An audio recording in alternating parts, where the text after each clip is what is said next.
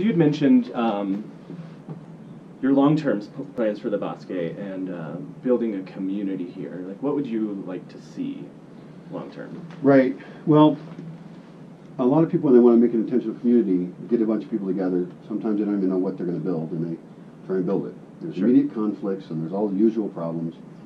My method of avoiding some of those is to define the space and its use, define a lot of the culture, have people coming through transiently to develop that culture. But some of those people are going to want to stay longer. And that culture is going to be good for them. It's going to serve them, not just for a week, a month, or something. But some of them want to stay for years. They want to be part of the economic system. They might have kids. So that is the goal, is not just to have it be a laboratory short term, but to implement longer term real community stuff.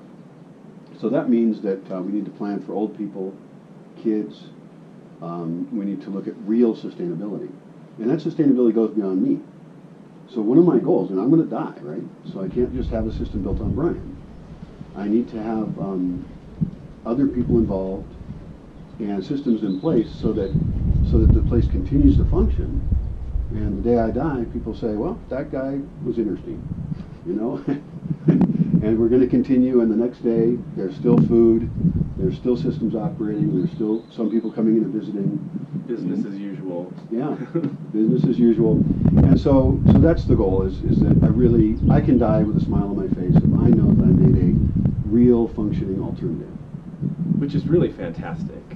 Because a lot of people think about that, but no one I know, except for you now, has ever even attempted to create something like that. I mean, that's like a big dream, and I mean, you're doing it. That's pretty amazing. I will try to keep that in mind day to day when I'm. You're amazing. Yeah, I do like to hear that. And yeah, I need to hear it because it is challenging. And, yeah, and I do get people. I get threats online. I get people telling me that I'm doing things bad. No matter what I do, I'm going to hear that. Really? Oh yeah. And that's just how it is. I mean, you get YouTube commenters, you get whatever. And I'm really, especially as I'm going more and more public with this, and publishing more and more on YouTube and writing more online, I'm just accepting that a large percentage of people are going to say, well, that doesn't fit with my reality, you're wrong and bad. Yeah. And I just need to say, okay, I'm going to keep doing it, and I'm going to focus on the people who love it, and I'm going to keep having a great time doing it. Don't read the comments section. Probably shouldn't. Yeah. It never ends in a good place for me, that's for sure. How do we use social media and why? Yeah, how do you use social media and why? Yeah, it's an interesting thing.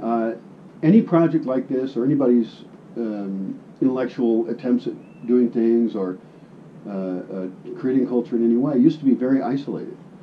I mean, people used to do this thing where they wrote on paper and sent it to someone, you know. And then, you know, in the 60s, hippies started having concepts of like global consciousness, and it's all being connected. And really, in a pragmatic, real way, we are arriving at forms of global consciousness.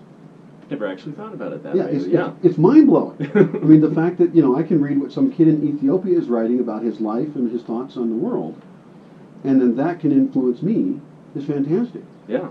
We all now have television stations. Yeah. We all now can share our lowest depths of pain and our highest optimism with everybody. And so I'm going to take advantage of it. Yeah. I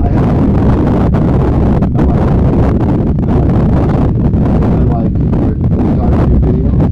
Everything fits together. So I want to be out there online a lot. I want a virtual Brian out there talking to the world, and I want to be hearing what they're saying too. Yeah. I mean, and just for people who are maybe not even considering coming and living off the grid, just to have that information out there is you know, it's a learning experience. Yeah. And this is true for the participants as well. Not every participant that comes here is on camera, but for many of the participants that come here, they're going to be part of those experiments where we're going to be recording us making cheese or recording us figuring out a way to use wood more efficiently. And so they then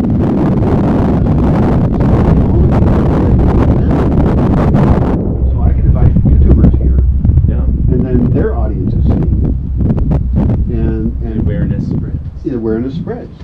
So one of the great ways that people can participate right now in this project is to go on social media on YouTube and subscribe, go on the Facebook pages, go on anywhere else that you can find us. Quora especially is written stuff, so that's some of our densest information. I spent hours and hours writing on Quora. And like stuff, spread it, disagree with it, that's fine. Add, even better than disagreeing is add your better ideas. Sure. So be useful in your disagreement.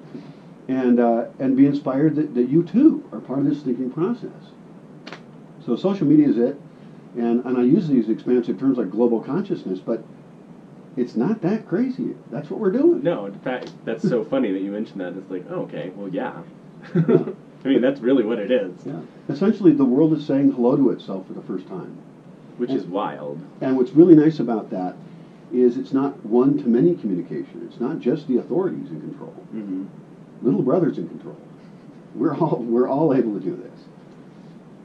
For now. For now. And it's gotten so cheap. I mean, cameras are cheap. Yeah. Yeah, you can get a decent camera now and film anything and put it out there. And people make movies with iPhones. True. Do you want to talk about food?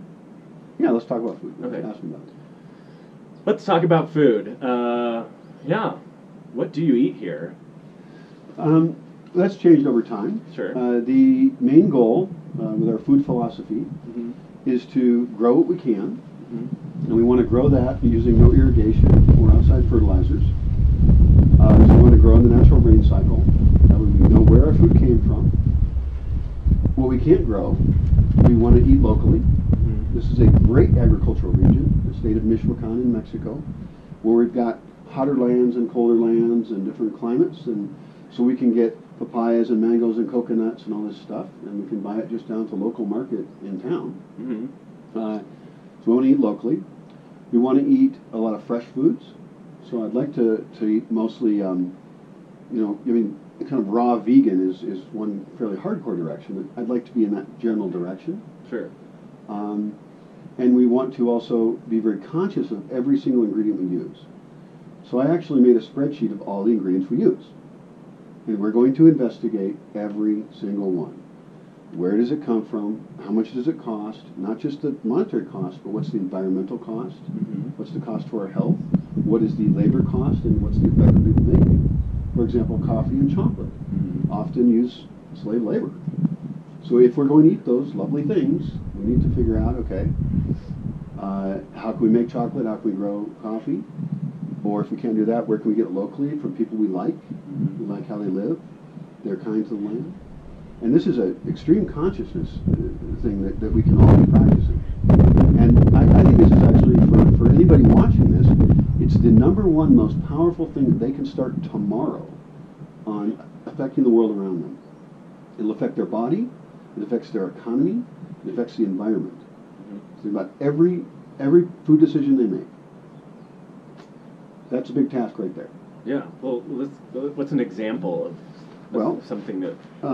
in terms of your own economics, are you going to eat out, or are you going to learn to cook? Yeah.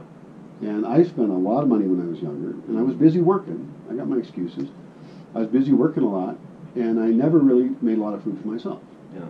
And so I spent tens of thousands of dollars. Now they have Grubhub. Have you heard of that? I have not heard of Grubhub. So you just pick up your phone and you say, I want Mexican, and then Mexican food comes to your house. Wow. You don't even have to put on pants. That does sound nice. Right, but the consequence is a bag, 3 styrofoam containers, and all that crap. And the gasoline that was used. And the gasoline that was to you used. individually. So you didn't have to put pants on. Right. So, yeah, I'm astounded at the wonderfulness of the world that we live in and how creative we are. But yeah, here, yeah, we're going to have food stored. And that's actually another big issue, is that we're thinking in terms of what's good for the whole society. Sure. We should have food stored. There will always be a natural disaster. There will always be some kind of social unrest. And if most of the people are storing a lot of food, that disaster will not have very significant consequences by comparison if you didn't have food stored. An example, the Mormons. Yeah. If I understand correctly, there's a tradition of storing like a year's worth of food. So you have wheat and these things all stored. I doubt all Mormons do that. Sure. But even if a lot of them do it, If there's an earthquake, they don't starve. Right. They're not fighting over food. They're going out and fixing the road and the buildings and helping each other out. Whereas if you live in a society where no one has food stored and there's a disaster, within 3 days you have a serious problem. Yeah. Well, everyone's sitting there like, why isn't Grubhub working? Right. And with water as well. Water is a fairly important food. Sure. We capture water from the rain here and have it stored. Mm-hmm. So we don't have to worry about a disruption of the water delivery process. Now, in 2005, there was a water disruption in part of Mexico City. Mm-hmm. Well, within 3 days, people were hijacking water trucks with guns, because if your child does not have water, your priority is to get water. And so what we want to do is redesign our society to have food security. We want to have plants growing in the lawn. I even plant things I don't want to eat, that I don't like, but they grow without any resources. Because if I ever am desperate, I and my neighbors will have food. You mentioned something about that before, about choosing you're not only setting something up for you, but your surrounding neighbors, and that seems like such a nice thing, because I feel like we're so disconnected with our neighbors because we don't have to connect to them. Right. But it's really important to make sure everyone has something. Right, and this is very interesting on a couple levels. I mean, on the local level, I could be like a survivalist and make sure I have all my stuff in my bunker. Need some guns too. Because if there's a silent disruption and my neighbors don't have food, they're just going to come take my food. Yeah. Not to mention, these are my friends. And so what I need to do now, even if they don't have the foresight for this, is be planting in the region so that we have lots of food available if there's a real need. And it might not be the tastiest, that's okay.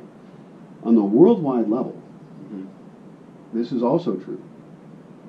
And there's a lot of people who talk about justice, economic justice and things, and I'll skip the politics, but they're not really, in a legitimate way, looking at the inequalities around the world. Sure. And I'm talking about the shirt I'm wearing and everything we use. We are taking advantage of people in economic different systems. We're letting them poison their land. We're having their families suffer in ways that we would never let our neighbors do. No. And so it's not just me and my neighbors, but it's us of the industrial world and our worldwide neighbors. And I feel like, back to social media and the internet, I mean, I feel like those injustices are becoming more clear, and I would hope that, peace, man. I would hope that our collective consciousness then, we can all figure this shit out. But I don't know how it'll happen, but I'm happy I have a project I can work on. Yes. And I'm happy that I can be hopefully part of helping wealthy people use less resources so we can be on a more equal playing field. Yes. Okay.